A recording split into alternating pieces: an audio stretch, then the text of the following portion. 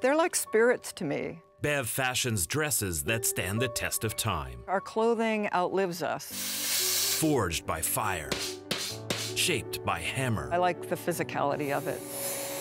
Her medium steel, not silk. Her thread, molten wire. Her work larger than life. You do this kind of thing with the whole process and suddenly it's bigger than you thought it was going to be. And her inspiration, a dearly departed friend. The so-and-sos were inseparable. We made all our clothes for school and for the prom and for graduation and then for the weddings and on and on and on. Bev became the artist, Catherine the wardrobe consultant in San Francisco. 7 years ago, leukemia took her away. It's the gift that she left me. You go through grief and suddenly something happens and just got the urge to go make a dress in honor of Catherine. I hadn't ever made anything close to a dress before. Today, the garden is her wardrobe. When she passed away, that was when I made the first dress, was sort of in honor of her, tribute to my friend Catherine.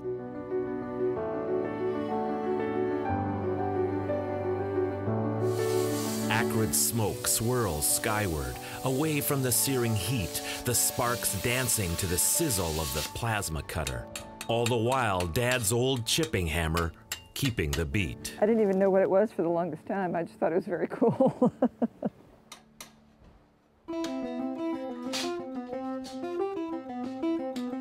I don't think my dad would call himself a feminist, but he really was.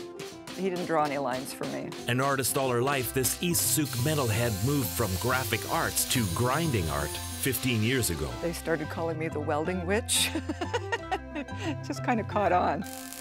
Yeah, it's a challenging way to make a living, hammering and bending and making lots of noise. Bev calls her work a full-body experience. If I had to go back to painting, I'd still want to be painting big canvases. Interestingly, Bev says slagging metal's a lot like sewing. Don't have to hammer fabric, which is kind of a big difference. Patterns are drawn or imagined, then cut. And then just start overlaying cuts so that I'm shaping it, hammering it, welding it, tacking it, trial and error, and, stitching and grinding. An evolutionary process. Can I make steel look like fabric? Is that even possible? What do you think? The dresses can take months to complete. A lacquered finish makes them eternal. Some are etched with acid, bringing out a chocolatey patina like the ones for her latest gallery. In the Abkhazi garden, it's going to be like Princess Peggy is still sort of wandering around. So they're sort of little spirit forms in a way.